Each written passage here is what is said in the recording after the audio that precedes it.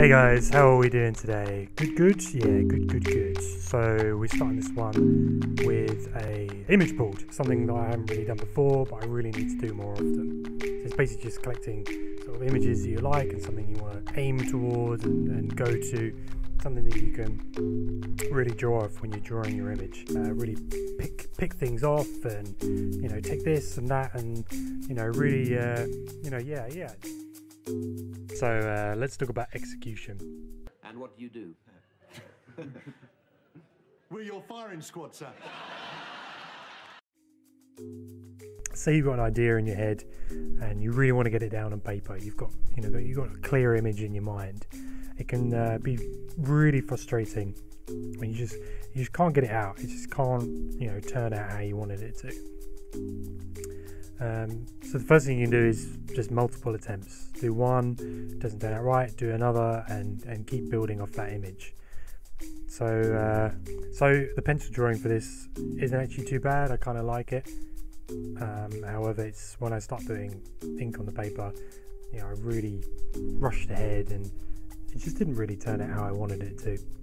I think it's a real bummer when you have to start something again, which you'll see in a moment. And I definitely did have to start again with this one.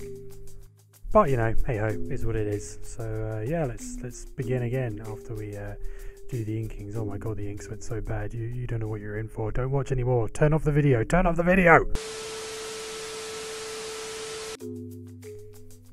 So you're going to see in a moment that I really messed things up on this one.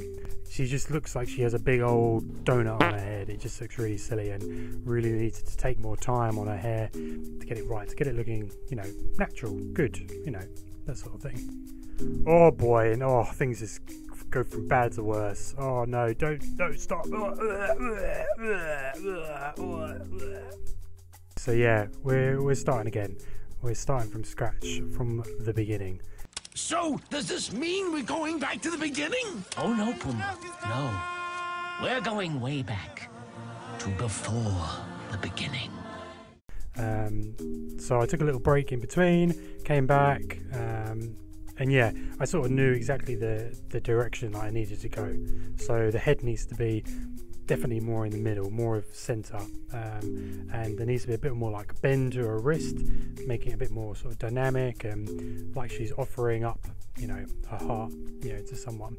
The general face as well, we really messed up, especially with the inks as well. That's the thing, you put down great pencil lines and then you just find you go and ink it, and of course you can't just rub it out. It's sort of there forever. So you can see on the initial image, the head definitely needs to come over more to the center. I couldn't quite fit her hair in, and the hand needs to be sort of more tilted. It sort of looks like in the first one she's sort of grabbing her heart and sort of trying to keep it to her, but the feel that I wanted to go for was to have her almost offering her heart to whoever she's looking to, and having her head sort of tilt backwards, looking more sort of upwards. That's sort of the feel that I wanted to go for.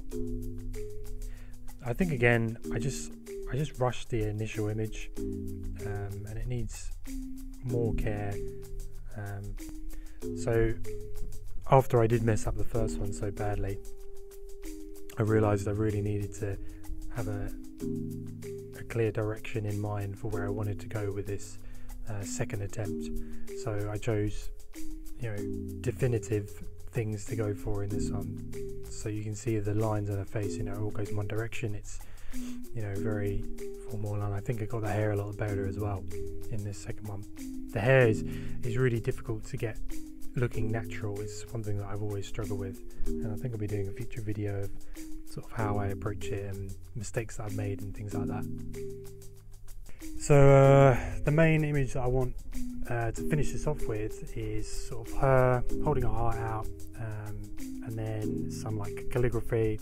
You'll see in my image board I've got one which is very, very similar to this. This is sort of where I got my idea from, but I wanted to sort of give it my own rendition. So the calligraphy was I sort of do it every now and then. It's not really like a big thing that I do, but I do enjoy doing it. And it's one of those things as well, it's like the more time you take doing, the better you get.